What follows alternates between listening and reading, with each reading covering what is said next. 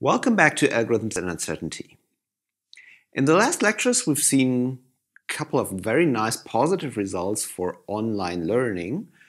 Most importantly, we've seen the multiplicative weights algorithm, which worked in the full feedback model, and then we saw the EXP3 algorithm, which works in this partial feedback model. And they gave us regret guarantees, and interestingly enough, in both cases, if we set the number of actions that we have to constant, the regret was asymptotically square root t, or at least the bound that we obtained. Is this the truth, or can we do better?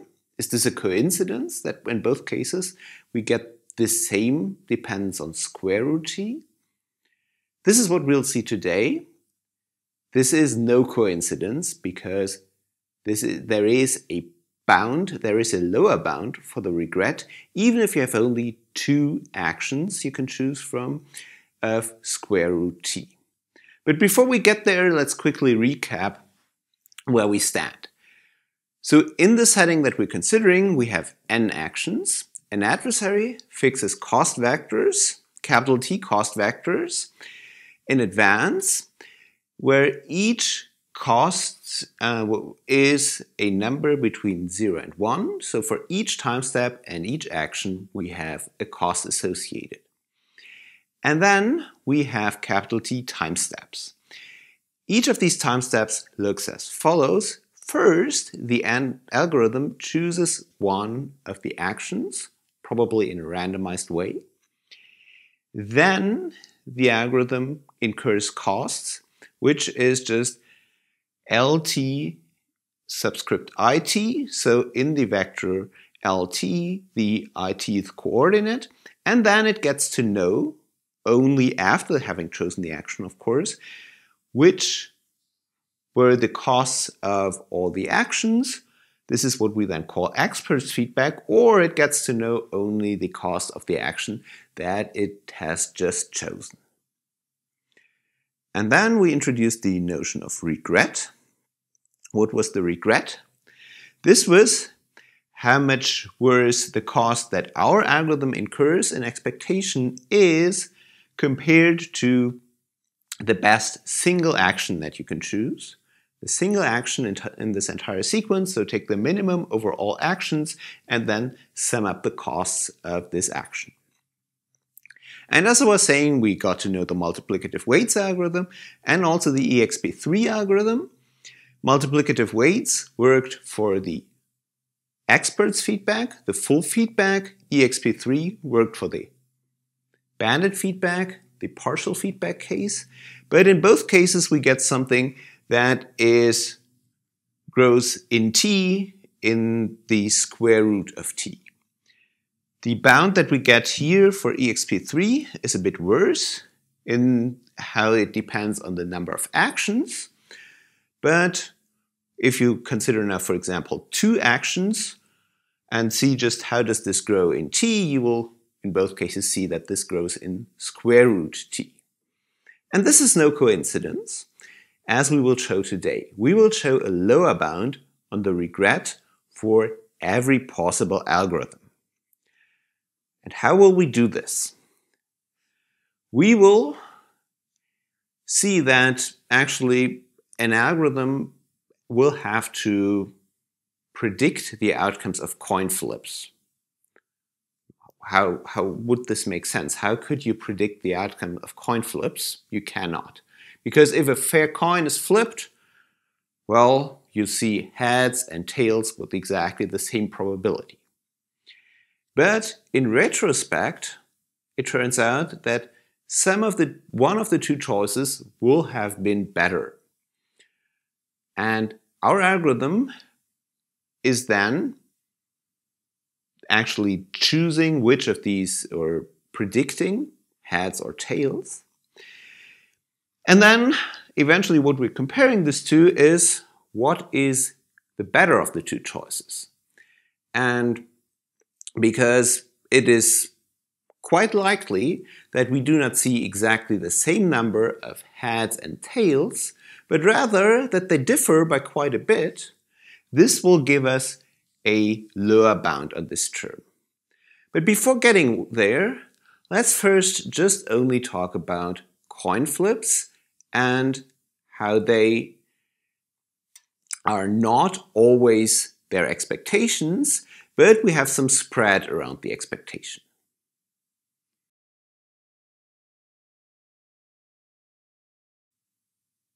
We want to talk about coin flips, namely flip a coin, say 100 times. How often do you see heads? How often do you see tails? I hope you remember that the distribution that is defined by this is called a binomial distribution because of the binomial coefficients appearing in the formula.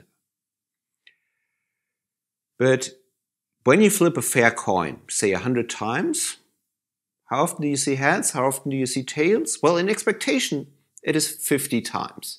But this is not what is happening. I tried this out and I got the following numbers.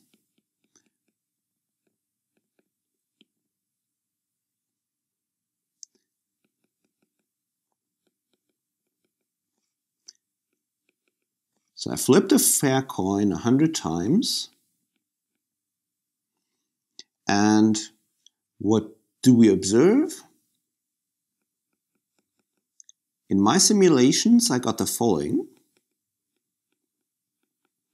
Namely, I got 43, 41, 50, 53, 48, 47, 34, 47, 53, 41 times heads. Good. So I hope this isn't surprising that this is somehow centering around 50, which is exactly the expectation, or also the mean in this case. I mean the median in this case. But we will also see a number as low as 34, for example. So much, much smaller than the mean or the median. And this is actually no surprise, because if you plot the probabilities, this is what it will look like.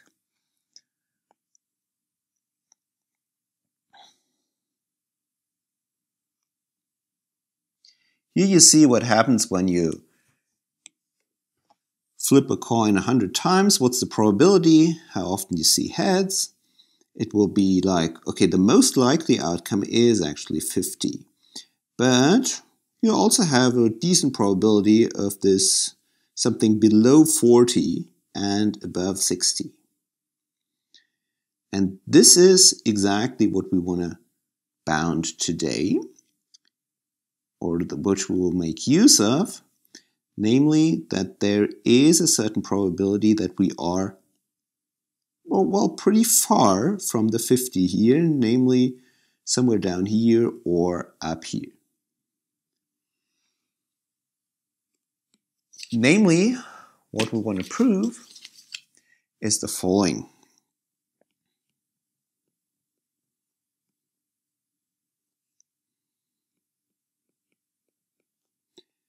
We will flip a coin for n times, and let this be an even number.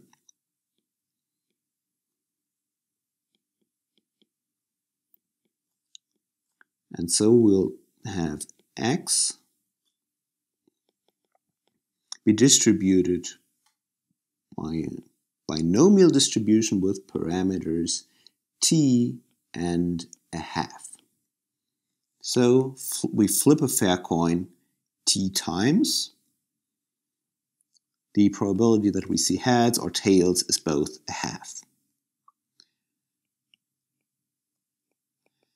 Then we'll have for all alpha,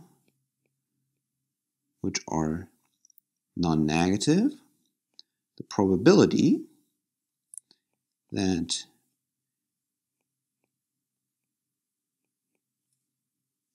our value x lies between t over 2 minus alpha times square root t and t over 2 plus alpha times square root t, this is at most 2 times alpha times e over pi. So, what does this mean? Let's understand this. Here, the 2, the e, and the pi, those are all constants. This is just something that comes out of our calculations. But what is important now? Here, we are talking about the probability that we are between alpha times square root t and alpha times, between t over 2 minus alpha times square root t and t over 2 plus alpha times square root t. So, this means in this picture here, for example, if we were setting alpha equal to 1, then we would be talking about, for example, this interval. This is exactly square root of 100 in this case, namely 10. And the same about this interval here. And now we are asking about the question, we're asking, what is the probability that we are in between this interval? So how big is the probability that we are inside here versus there's still, of course, probability down here and up here.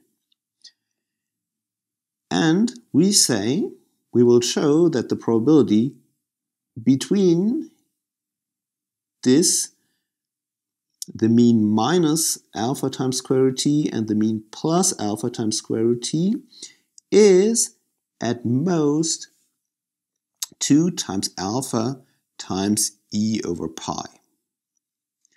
So if we only set alpha small enough, but still a constant, then we can see that here within this interval, maybe it's then smaller, alpha equals 1 will give us here something that is bigger than 1. That's not meaningful, but if we set alpha much smaller than this, then we'll have maybe even a probability of only a half inside this interval.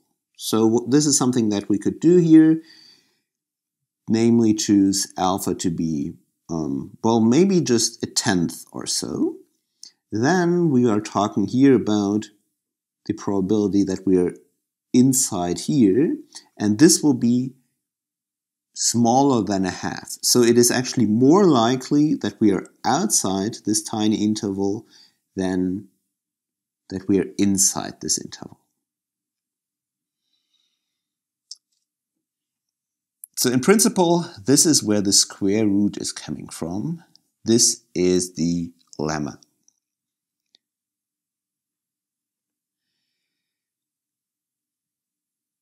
And by the way, this is no surprise that we're talking about the square root here, square root t, because this is exactly the standard deviation, or it is proportional to the standard deviation.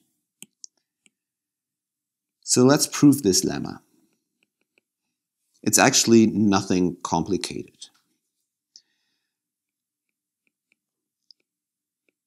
Let capital J be the small j, such that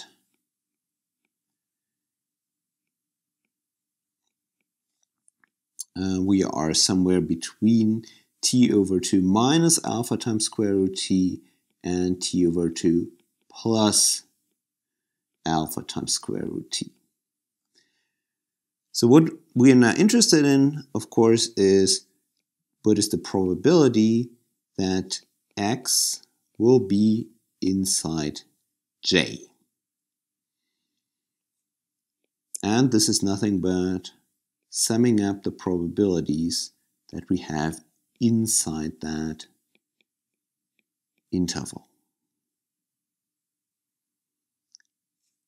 Now we'll have to talk about the probability that x takes the value j.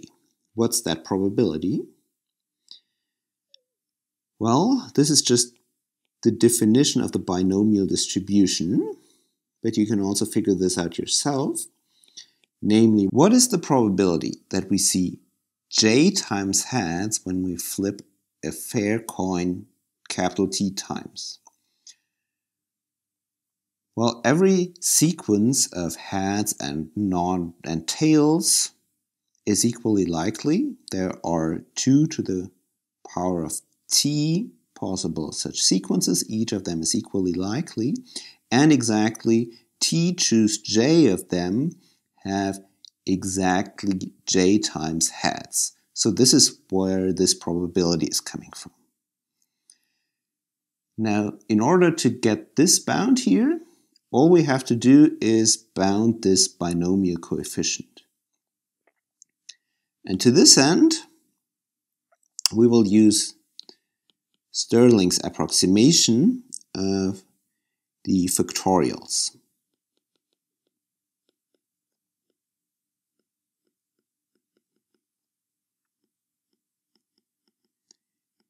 Namely, what we have is that k factorial is at least this much here, some constant, times k to the power of k plus a half times e to the power of minus k. And we also have an upper bound which looks almost the same, but the constant is different.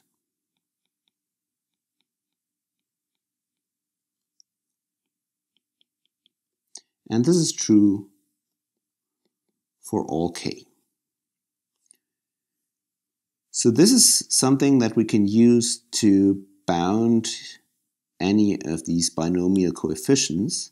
Namely, what we can do is we can say, how big is t choose t over 2?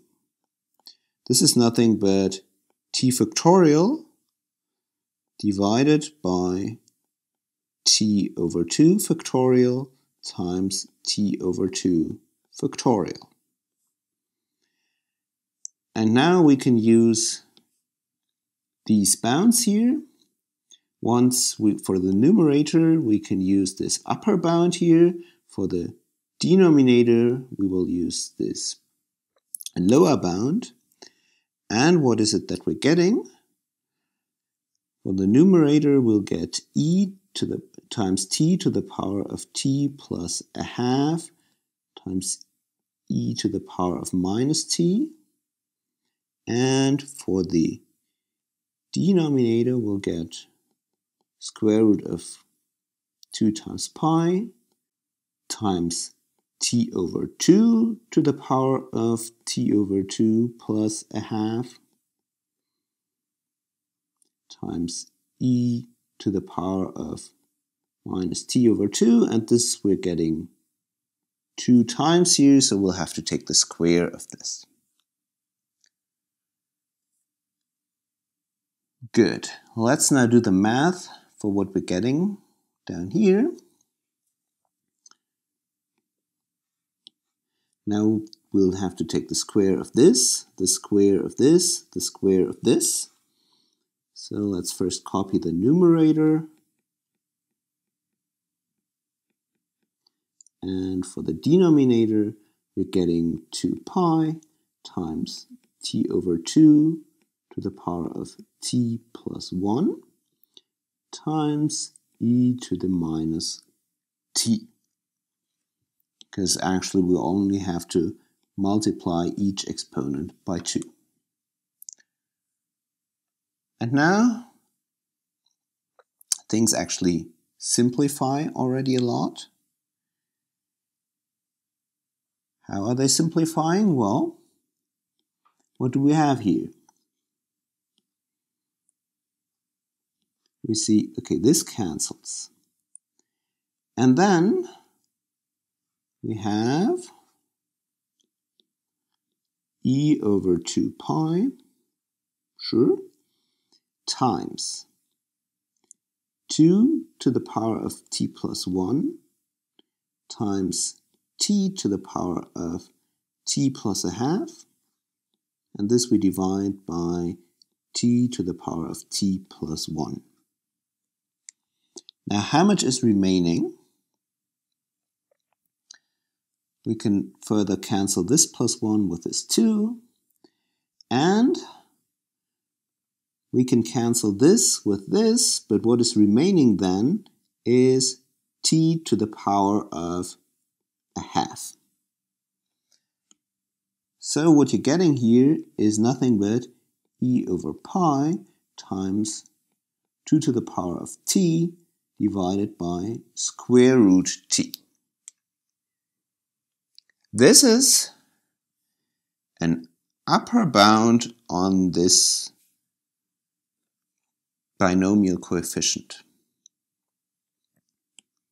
And by the monotonicity of all binomial coefficients,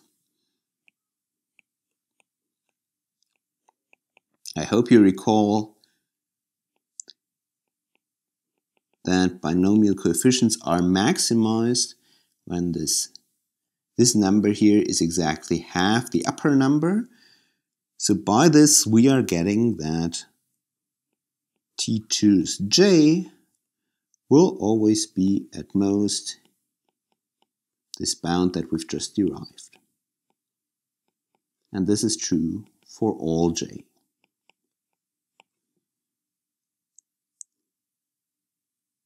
And now, where did we want to go? We wanted to upper bound this. And fortunately enough, we now have an upper bound for t choose j, namely this. Good, so the probability that x takes value j, this was equal to 1 over 2 to the power of t times t choose j. This is at most 1 over 2 to the power of t times e over pi times 2 to the power of t divided by square root t. So it is nothing but e over pi times 1 over square root t.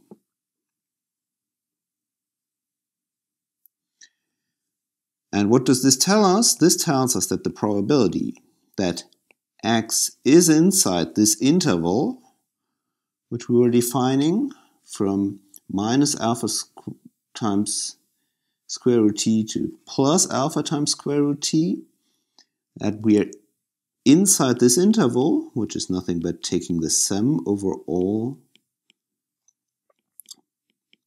probabilities inside this interval. This is, of course, at most the size of that interval times our upper bound on each of these probabilities. And how big is this interval? This interval has length at most 2 times alpha times square root t.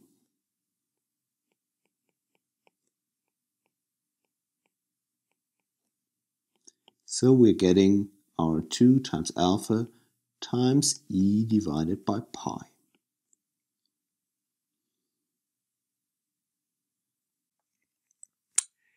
Good. So this is a very simple lemma, just showing what we were expecting. Okay, maybe we're not expecting it this literally, but I think it's not surprising that we can derive a bound which tells us, okay, with some certain probability we see a number of coin flips which is far away from the mean. This is a bound that we don't usually need. Usually we're talking about quite the contrary, namely that something is concentrated. This is actually the opposite kind of a bound, namely it is telling us some anti-concentration, that it is likely that we're far enough from the mean. How do you prove this? Well, there's actually nothing fancy happening here. All that we're doing is bounding each of these individual probabilities and seeing, okay, now it has to happen that we're somewhere, that there is only bounded probability inside that interval. And next, we will use this anti-concentration to derive a bound on the following quantity. What is the minimum number of the following two numbers? You count the number of heads that you see and you count the number of tails that you see.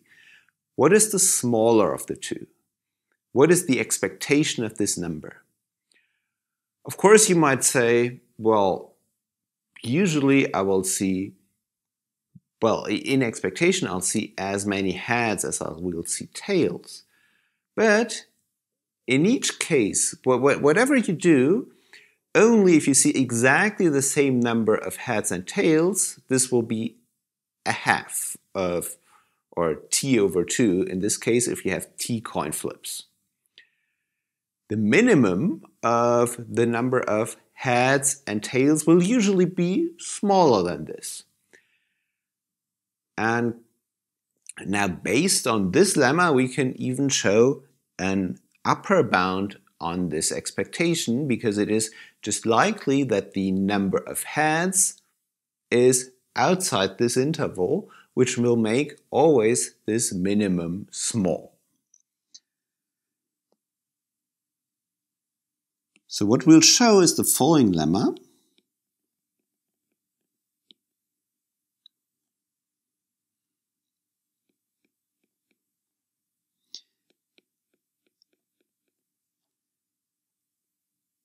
We again consider an even positive integer, and we again consider some random variable x, which is drawn from a binomial distribution with parameters t and a half, so still we're flipping a fair coin, capital T times. And then we now claim that the expectation of the minimum of x and t minus x is at most t over 2 minus something, namely 0.06 times square root t. This here, this 0.06, this is certainly not the best constant that we can achieve, but this is just something that comes out of our calculations. So once again, what does this mean? Flip a fair coin, capital T times. Now, how often do you see heads? X times. How often do you see tails? Well, T minus X times. And what is the smaller of the two numbers? That's again a random variable. This will surely never be more than t over 2. Why not? Because you're flipping the coin t times, so the sum of these two will of course be t, and the smaller one of them will be of course no more than t over 2. But what this is now telling us that the expectation of the minimum is even bounded away from t over 2, namely this constant times square root t smaller than t over 2. Let's prove this lemma. It's actually not complicated either. We can ask, what is the expectation of the minimum of x and t minus x? Well, let's just write out the definition of this expectation. As I was saying, we never see a value which will be bigger than t over 2, so we'll only have to take the sum from 0 to t over 2, and then we take j times the probability that we see value j. And now we can upper bound this. Namely, what we'll do is just say, okay, either we're smaller than t over 2 minus alpha times square root t,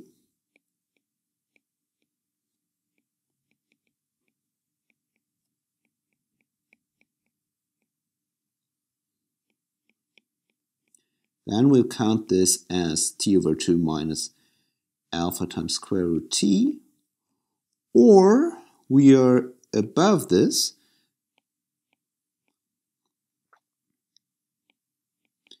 then we'll just count this as t over 2, because t over 2, that's just the largest value that we will ever see.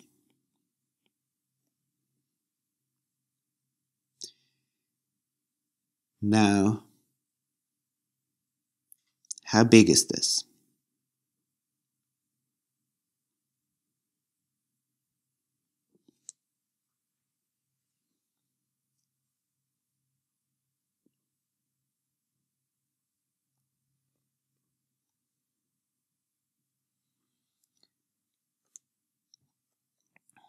Let's first do one simple step, namely let's move out t over 2 minus alpha times square root t, and then we'll see alpha times square root t plus times the probability that the minimum is bigger than t over 2 minus alpha times square root t. So what's happening here? Well, nothing. We're just moving out this term here, and then if this event here takes place, we'll add the remaining alpha times square root t, because those two numbers here sum up to 1. Cool. Now this is something that we know how to bound. Why that? Because here we're talking about the probability that the minimum of x and t minus x is bigger than something.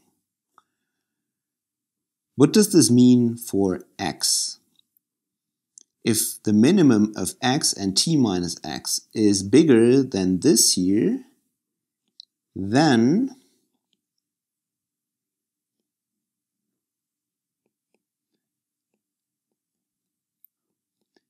x will have to be between t over 2 minus alpha times square root t and t over 2 plus alpha times square root t. If it is outside this interval, then this event will of course not take place, because either we are below this here, then of course the minimum will be smaller, or we are above this, then the t minus x will be too small.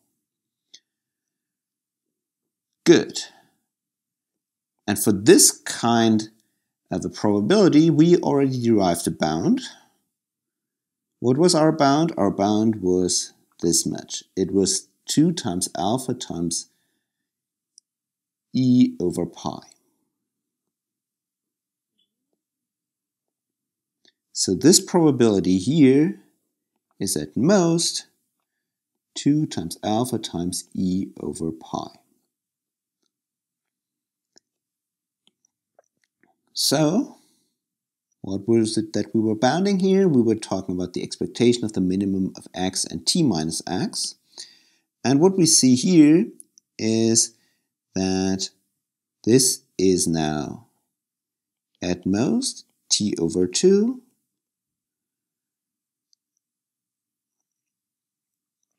minus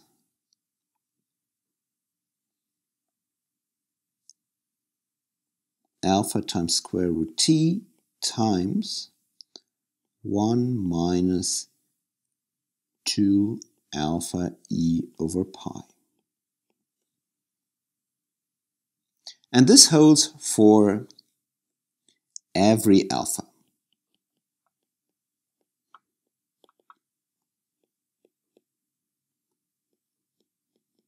So what you could do now is you could now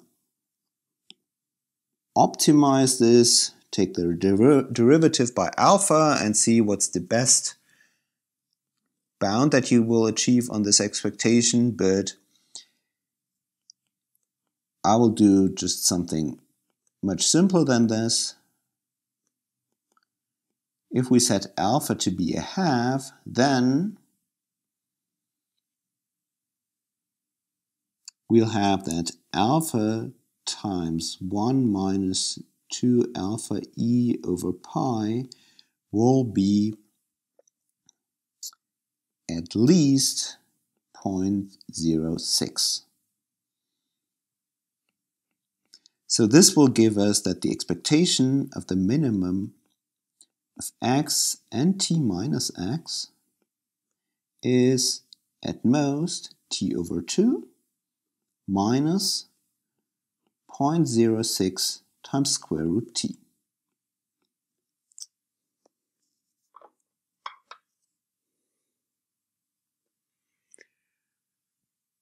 So again, nothing super complicated is happening here.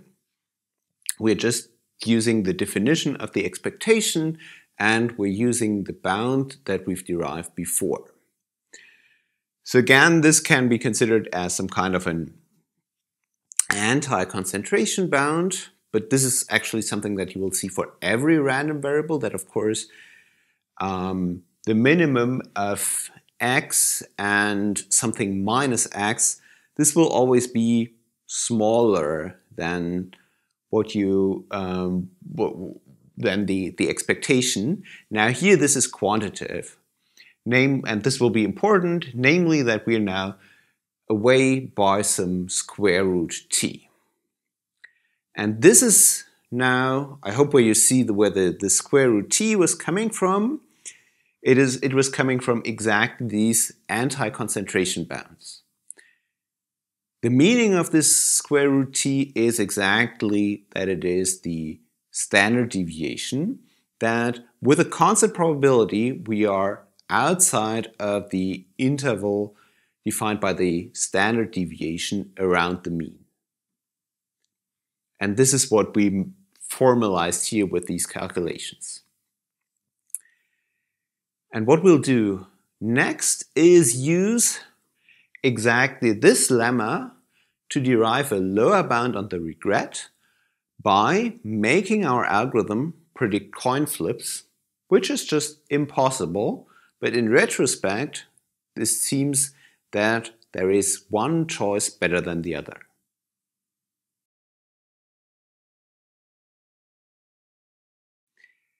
Now we'll finally derive a lower bound on the regret of any algorithm.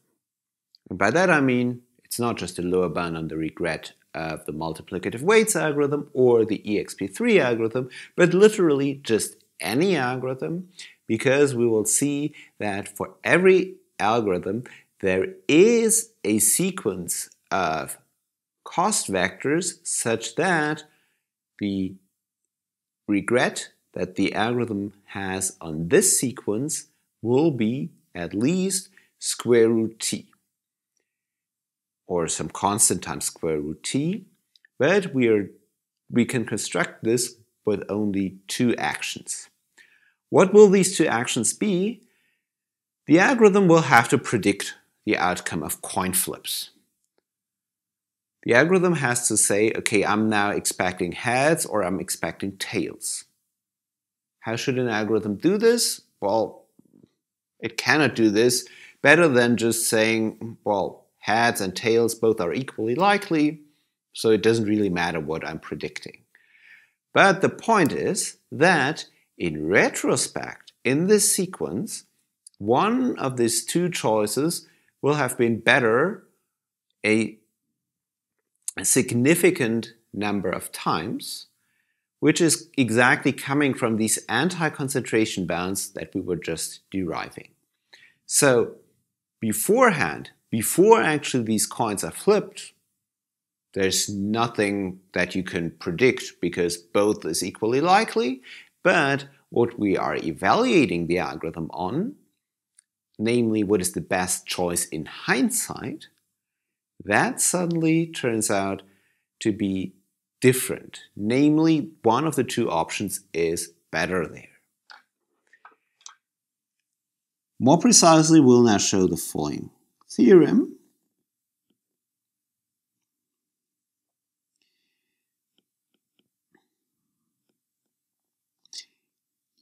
Even for n equals 2, so we have only two actions, no algorithm guarantees an external regret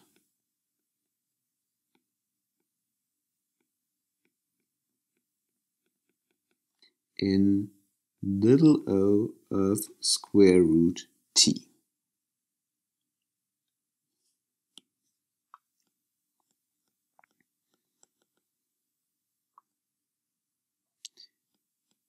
And to prove this, we now only consider the case that t is an even square number. So that this square root t, for example, is well defined. And now what we'll do is we want to show that there is a bad sequence. And to do this, we'll generate a random sequence.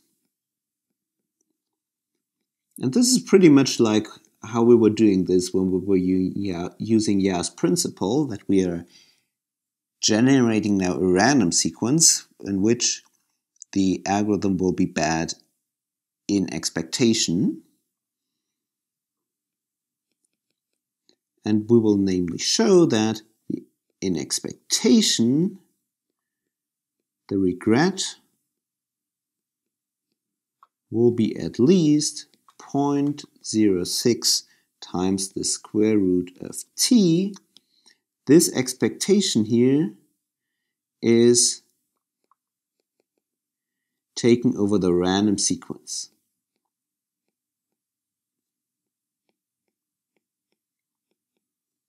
So this tells us that there is a sequence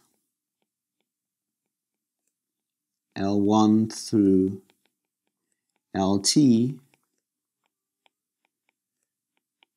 such that the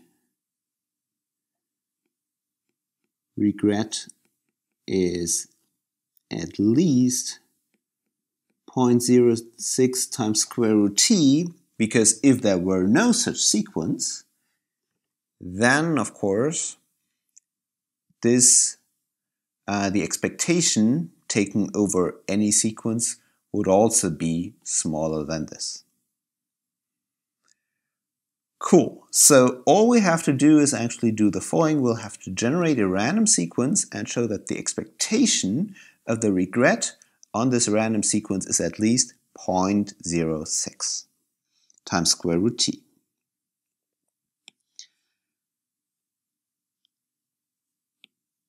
And how do we define this random sequence?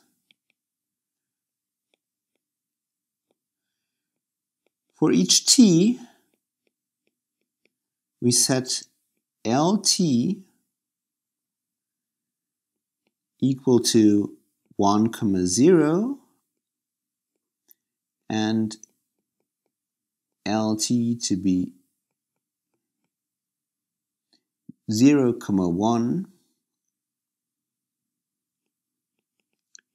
with probability 1/2 each. Good. So this is exactly what I was saying by the coin flip that we'll have to predict. Either we have to predict heads or we'll have to predict tails. So let's say this first action means predicting heads. Then this means here that our coin shows tails, because then we are not making a mistake when the coin shows tails, whereas we do make a mistake if the coin shows heads. And here the exact opposite is happening. Good. Now, this is all happening independently. So what's happening in step t is independent of what's happening in steps t minus 1 or t plus 1. Now, how would you play on such a sequence? If you know this is the next cost vector that will show up, well, you could now choose the first action or the second action, and you realize it doesn't actually matter, because regardless of what you do, you will have an expected cost of a half.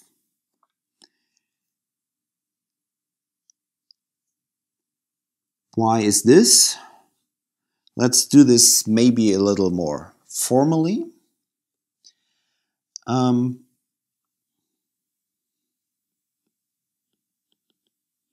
If we consider LT-alg as the cost of the algorithm that we'll have in step t when now using this p probabilities,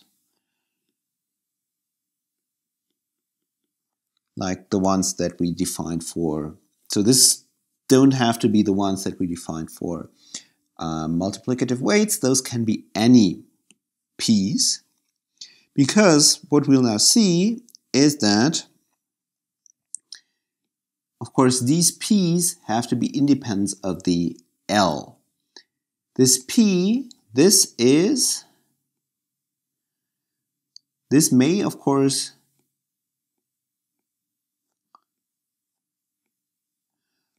depend on the sequence that we've seen up to this point,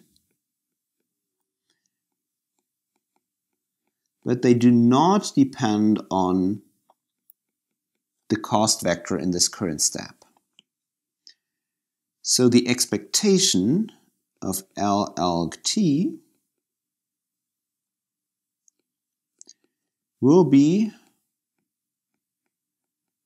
just, well, of course, by linearity of expectation, we can first take these two things apart. And then we can see, okay, because they are independent, we can also take the separate expectations.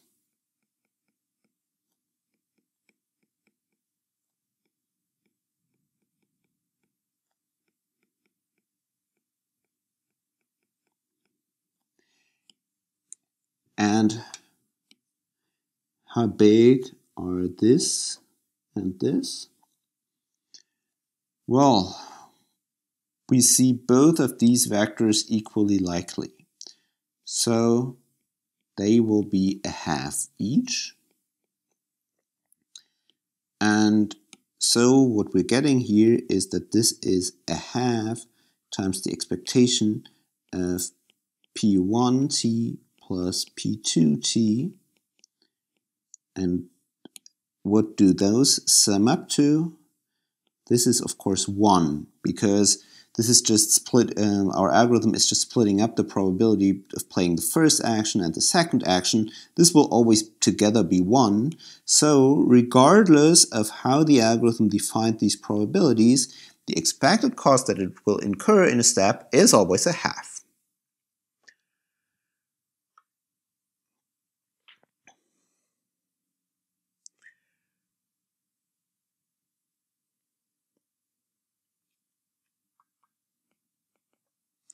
So the expected cost that our algorithm incurs, which is nothing but the expectation of the individual steps that we'll have,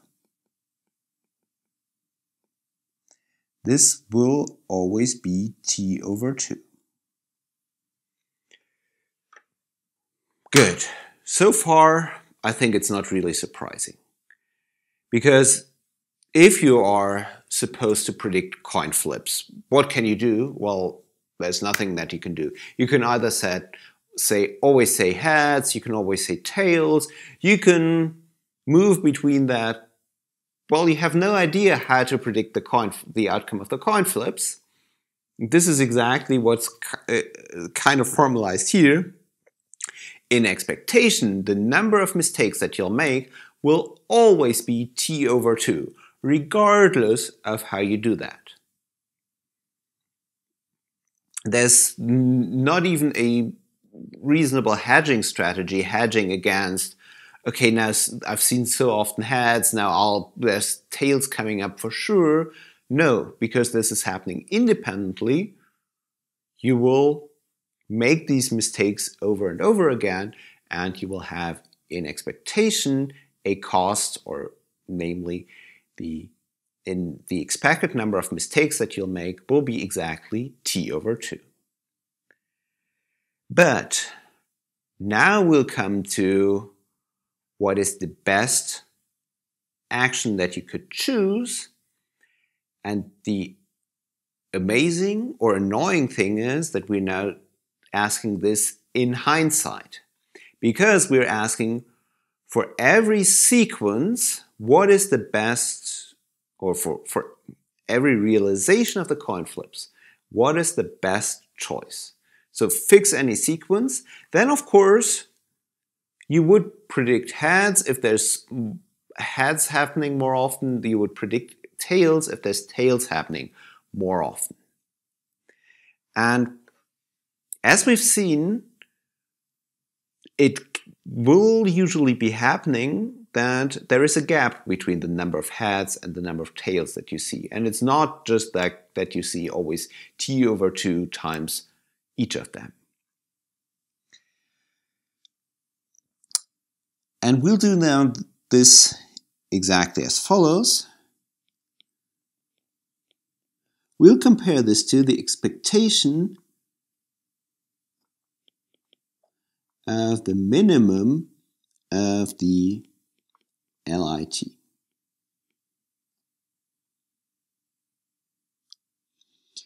And what is LIT? L1T.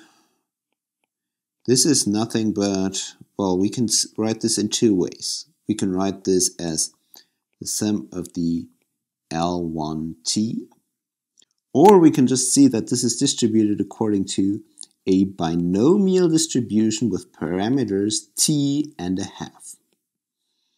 And how about L2T? This is, well, of course, nothing but take the sum over all small L2, but this is nothing but capital T minus L1T. So this tells us that the expectation of the minimum of LIT, this will have to be nothing but the expectation of the minimum of L1T and T minus L1T. And this we know is at most T over 2 minus 0.06 times square root T. This is exactly the bound that we showed before. So this tells us now that the expectation of the regret, which is nothing but the expectation of the algorithm's cost minus the cost of the best action. This will now, by linearity of expectation, be at least 0.06 times square root T. And if I'm not mistaken,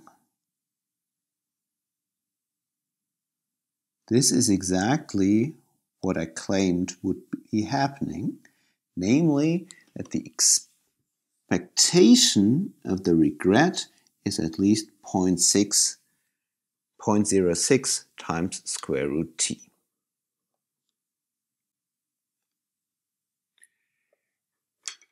Good.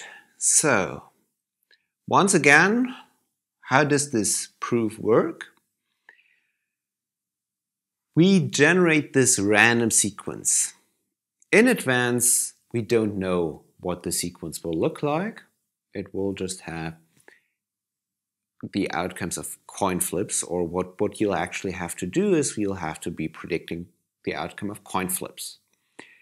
But in retrospect, we will have generated a sequence where one of the two actions will have actually been better. But in advance, we don't know which one of the two is better.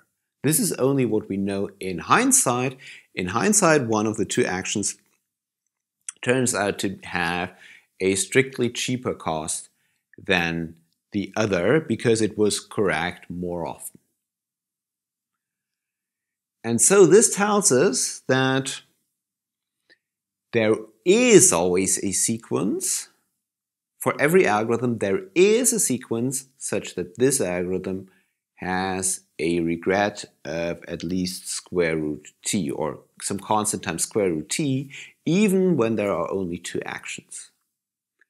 And of course, for some algorithm, there might be even sequences where the regret is even worse than this, sure.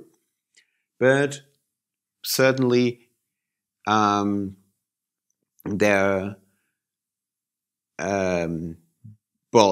this particular sequence, all algorithms even have the same kind of a regret, or in expectation the regret will be the same, just by the fact that it doesn't actually matter which algorithm you apply here. One thing that is, of course, that we're not taking into consideration here is what happens if you have more actions. Then, of course, this cannot get any better because you can always, and if you have more actions, if the algorithm has more actions, then things like this can happen. But you can make the things for the algorithm even more complicated, because now the algorithm has to choose between multiple of these actions, and this will make things more difficult for the algorithm. Also, what we're not using here is the kind of a feedback. And even the feedback doesn't actually matter here, because what has happened so far has actually nothing to do with what's happening in the future. Only in hindsight it turns out that one of the two choices would have been better, but what is good in hindsight doesn't actually tell us anything for the future. This is something which I find somehow mysterious here, but that's somehow the magic of independent random variables, that only because you've seen something, this does not give you, or you've seen something which did not look like what you're expecting, this still doesn't tell us that in the future you will suddenly get lucky. So it's not like when you're repeatedly unsuccessfully playing the lottery, for example, then it is more likely for you to win next time. It is actually equally likely. That's the point of independence. Good. Now what I'll want to do next is talk about UCB1 again, because with UCB1 we also get some regret guarantee, which is like square root t, but as it turns out the guarantee is a little different. And this is, I think, something that we should be talking about. How is the regret guarantee that we get for UCB1, which was also something like square root t, but which was in a different model, how is this different from the square root t guarantee that we derived for multiplicative weights and for exp3? And how is this different also from the lower bound that we derived here?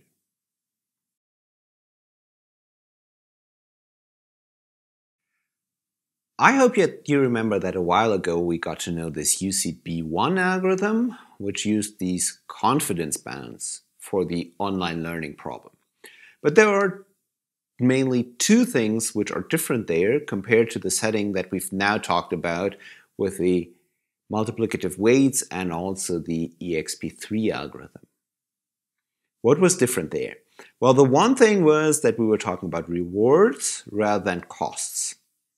That is actually a no-brainer, as we'll see in a minute. And then the other difference was that there we were playing against probability distributions. We had to choose from one of n actions, or arms as we called them there, and we wanted to say, okay, we want to maximize our expected reward, and we're comparing ourselves to the best of these arms. And then our benchmark was this expected regret. How good are we doing compared to the best arm? And this is indeed a big difference. And the difference is that this other regret notion that we used for UCB1 is actually weaker.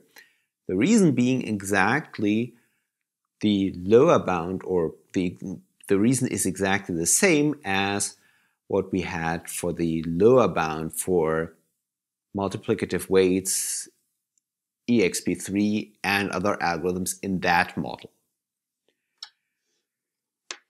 But before we get there, let's first talk about costs and rewards, and let's see that they actually make no difference in these questions here.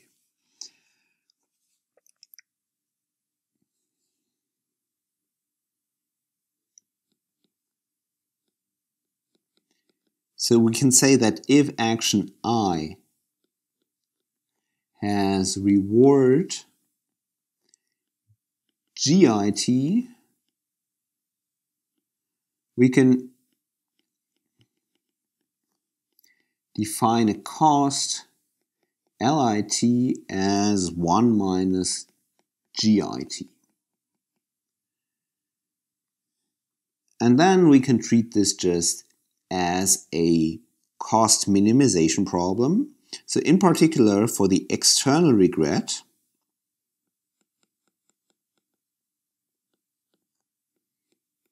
we would then have that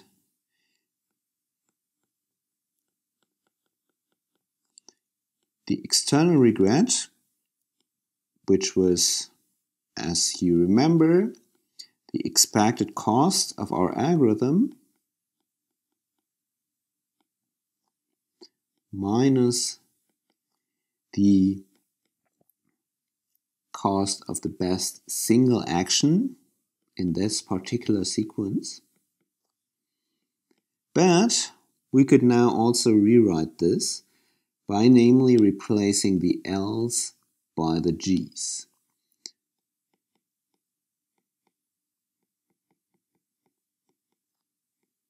And this works really nicely here.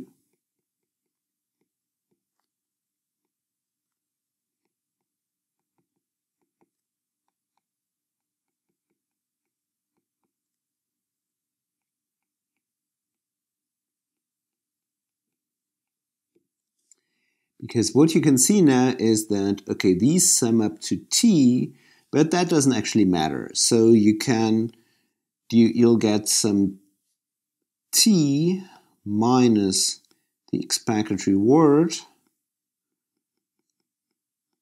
of your algorithm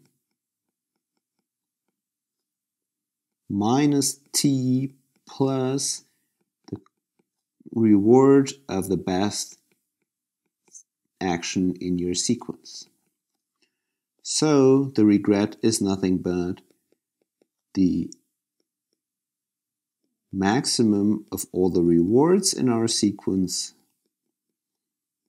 minus the expected reward of our algorithm.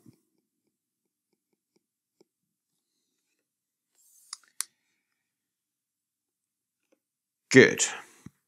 So you could turn our entire setting so far Well, we were talking about the external regret as it was for every possible sequence. What is the best action on that particular sequence? You could also talk about rewards rather than costs, and you would get exactly the same kind of guarantees, namely the regret. You would now say what's the best action on that sequence minus what is the expected reward that you're achieving on that sequence. Fantastic. So you can move between the two. Sometimes it's better to talk about these rewards. Sometimes it's better to talk about these costs. It doesn't actually matter. You can use the same algorithm for both.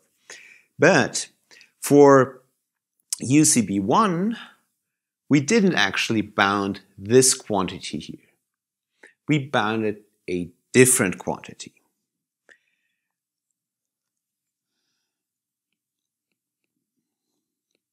UCB1 gives a guarantee for the expected regret,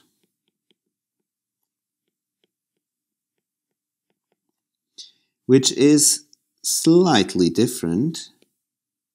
Namely, what we'll have here is the maximum over all actions, and what is now their expected reward.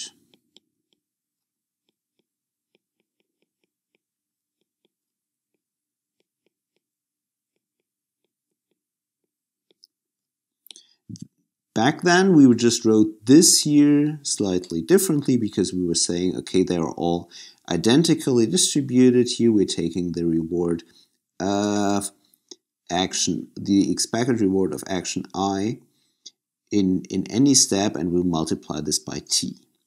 But what is now important for me is that this here is by no means the same as the expectation of the maximum.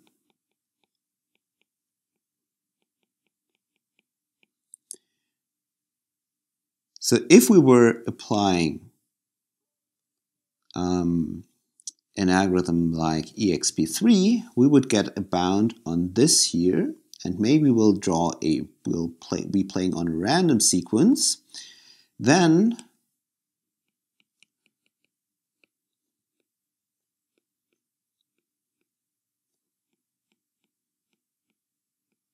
we'll see, okay, the expected regret, or the expected external regret, I want to say here, by time t. This is, as I was saying, the expectation of what we were bounding up here. So the expectation of the maximum.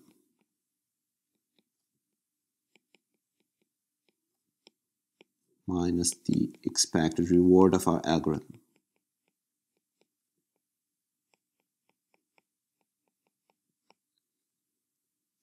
And this will be at most, in the guarantee that we obtained there was 3 times square root n times t times ln n. And this turns out to be stronger. Why that? Because these two things can be very different.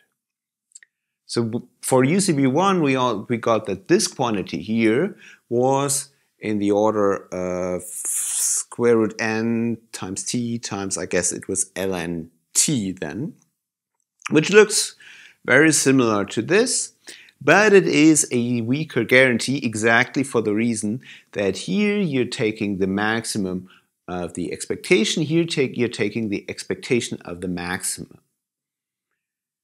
And these two can be apart quite a bit. Why is this? This here will usually be smaller than this one, and this is exactly what we exploited for the lower bound. In the lower bound, this quantity here, the maximum of the expectation for any action, this is always t over 2. But the expectation of the maximum, or in that case it was the expectation of the minimum, but that doesn't actually matter, that's just flipping the sign, this was significantly away from t over 2. Namely, it was we had some square root t that we were apart from this. So this tells us that the regret guarantee that we're getting for exp3 is actually a stronger one than the one that we're getting for UCB1. At the same time, there is also a lower bound for even the regret, for even this regret notion that we used for UCB1. Also there, you cannot be better than square root t, but this is not what we showed today. What we showed today was only for exp3 and alike.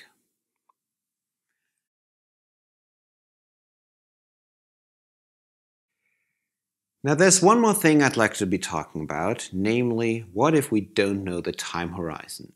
So far, we adjusted our algorithms to the time horizon so that the regret actually gets this square root t, for example, or whatever factor times square root t. For this to adjust the learning rates, for example, we needed to know the time horizon in advance. But what if we don't know this time horizon? What can we do then? Fortunately enough, there is a very simple trick. Namely, what we can do is we can just start with one guess for the time horizon, and if the sequence goes longer than our guess, then we restart the algorithm with a higher guess of the time horizon, namely we'll double our guess. And whenever the time horizon actually turns out to be bigger than our guess, we will again double it. So the algorithm will now look as follows. We'll turn an algorithm for a known time horizon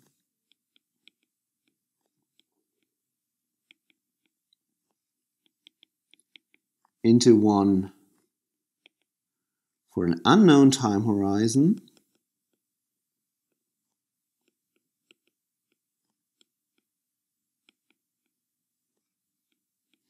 as follows.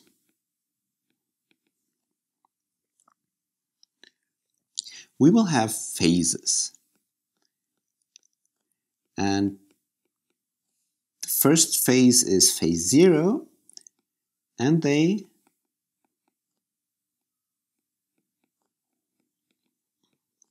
consist now of the following time steps. Phase k consists of the time steps 2 to the k up to 2 to the k plus 1 minus 1. So for k being 0, for example, we include time step 1 up to 2 to the power of 1 minus 1, so up to 1. So phase 0 consists of exactly time step 1.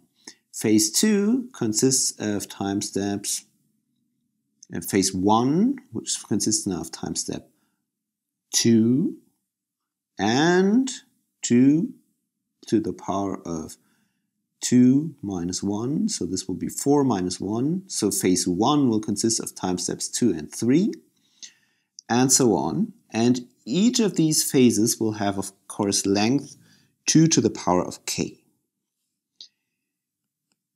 And what we'll do is, in phase k, we'll start the algorithm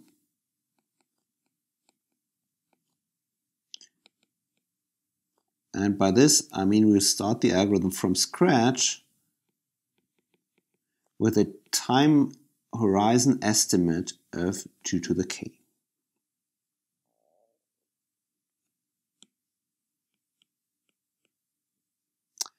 And what we want to show now is that this doesn't harm our regret guarantee by a lot.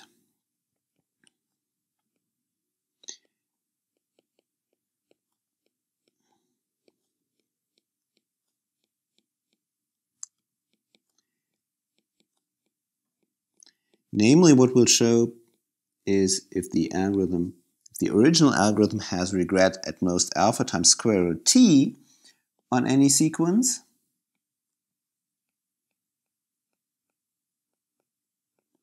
the modified algorithm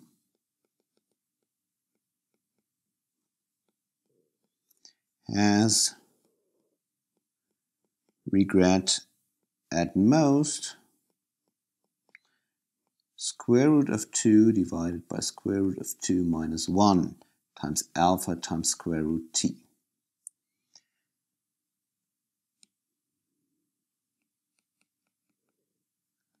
So what could this look like? This could be, for example, the multiplicative weights algorithm.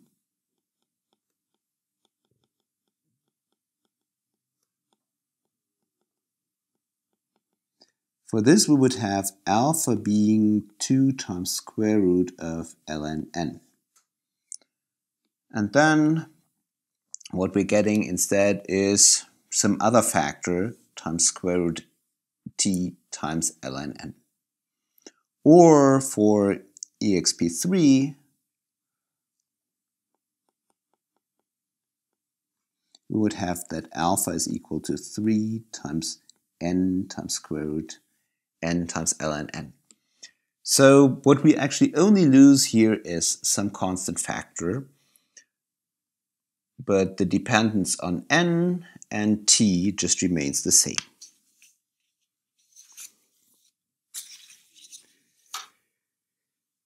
Good.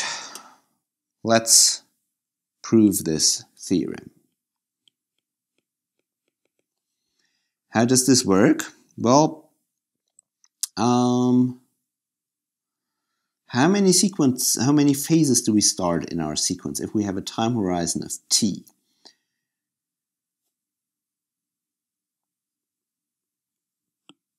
You will easily figure out that we start m, which is the log to the base of 2 of t rounded down plus 1 phases during t steps.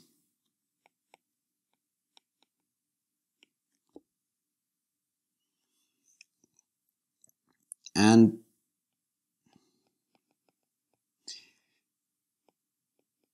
to now complete also the last phase, we'll just fill it up with 0 vectors.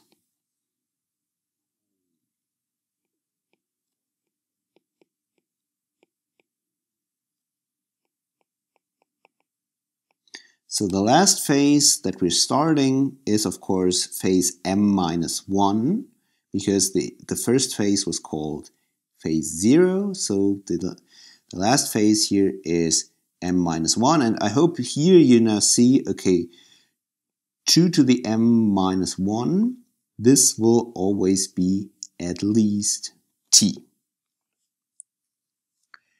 by exactly this definition. Good. Now, adding all 0 vectors will not change the cost of our algorithm or the cost of the best action. Now, what do we have? In phase k, we'll now have the following.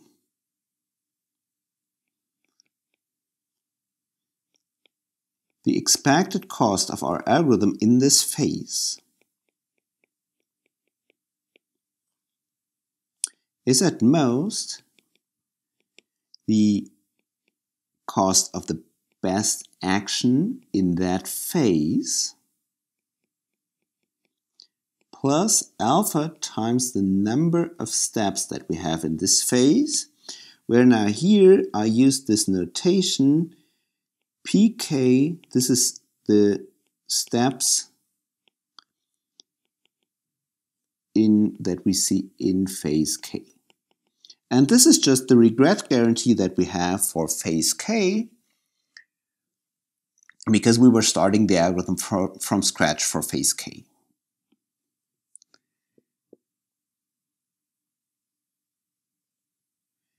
Now, if we take the sum over k from 0 to m minus 1, so all phases that we have, what do we get?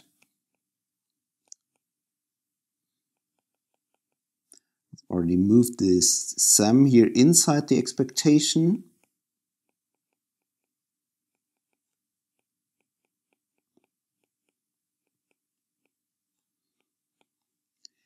And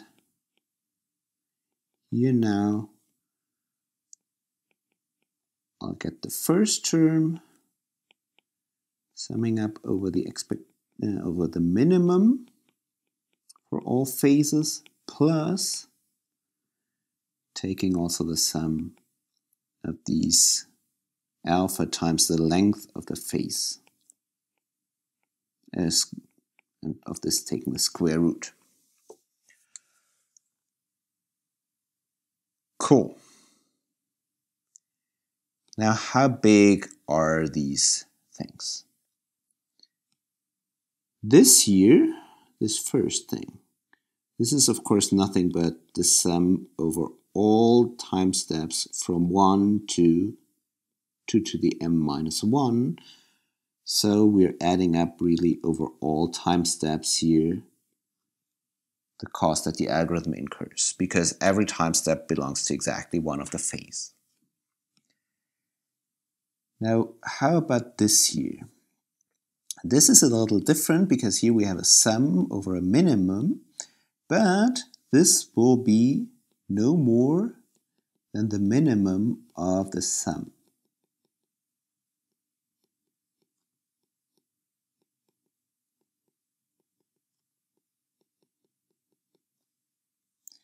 And again, we're summing up over all time steps here.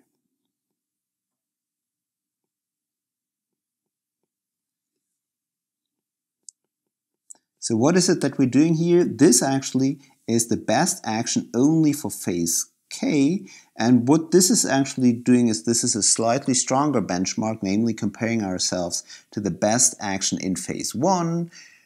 So in phase 1 we'll use the best action, or in phase 0 we'll use the best action for phase 0, in phase 1 we'll use the best action for phase 1, and so on. And this is, of course, can only be better than the best single action throughout the entire sequence. And what is the last thing here? This is alpha times, and then we'll have, what is the length of a sequence? The length of the kth sequence is exactly 2 to the k. And now what you can see is that this will be no more than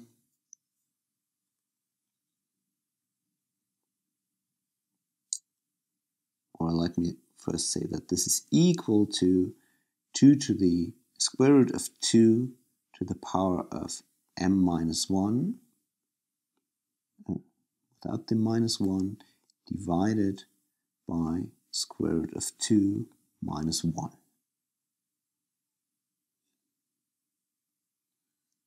This is just because this is a geometric sum. Now, let's leave out the minus 1 there.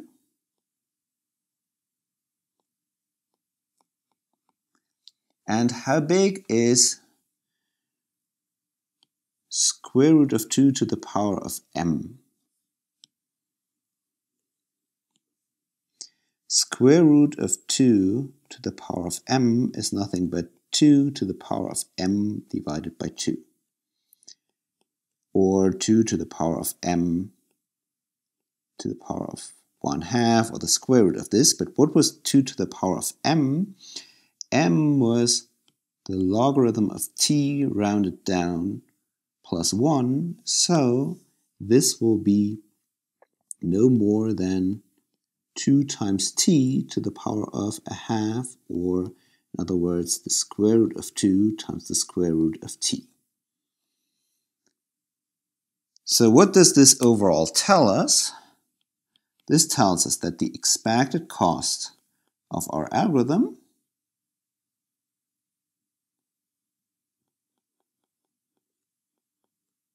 this is what we see here on the left-hand side. This is at most the cost of the best single action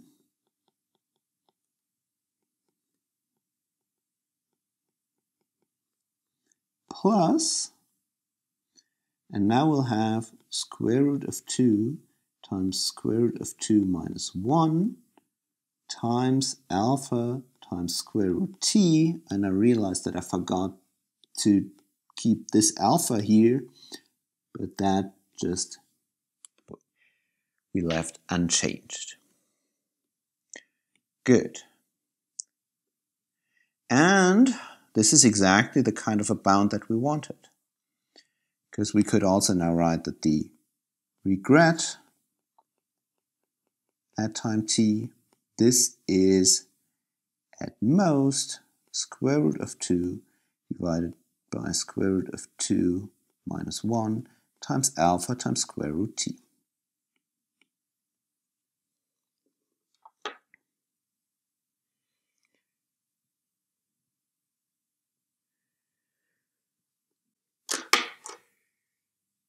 So this is actually not too complicated to do. We just have our guess for the time horizon, and then we keep doubling if our guess turned out to be wrong, and we're losing only a small constant factor. So we now have, for example, the EXP3 algorithm, which needs kind of no information in advance. It doesn't need to know how long the sequence will be, and it doesn't need to get any feedback besides the cost of the action that it has just chosen.